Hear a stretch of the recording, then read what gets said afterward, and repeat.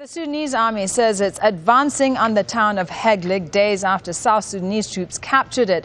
There's been heavy fighting over the disputed border town, which accounts for half of Sudan's oil production. For more on this, let's go live to Nazanine Moshiri, who is in South Sudan's capital, Juba. Nazanine, is South Sudan now in full control of Heglig? As far as we understand, and clearly we're not there, but as far as we understand from the South Sudanese army, they are still in full control. We were shown pictures which were obtained by Al Jazeera, which show them having control of the airport at Heglig, the hospital at Heglig, and also key really for South Sudan and Sudan, the oil installations at Heglig as well. But what we're hearing is, as you say, that Sudanese warplanes have bombed the area close to Bentiu town, which is within South Sudan.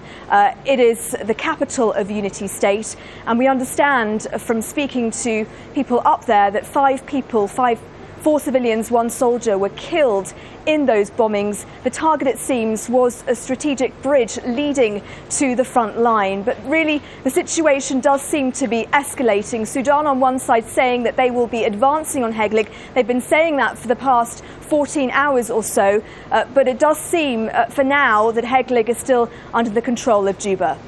Now, Sudan actually has the backing of the UN and African Union, doesn't it, over Heglig? Internationally, Heglig is recognized as Khartoum's territory, but South Sudan isn't backing down at all, is it?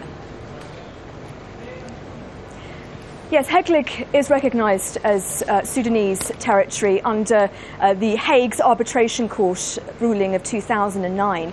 But it really doesn't matter to the South Sudanese. I think they are really using this as a bargaining chip. They say they won't withdraw until the UN sends monitors to protect that border region, something the UN probably won't be able to do. It's just not feasible.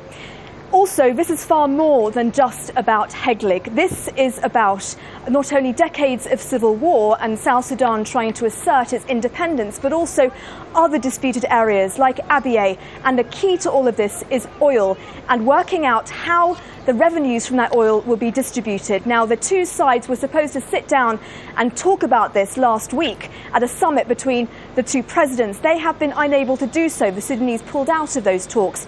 But it really does seem, unless these two sides sit down and talk, none of this will be resolved. Okay, Nazanine, thank you very much.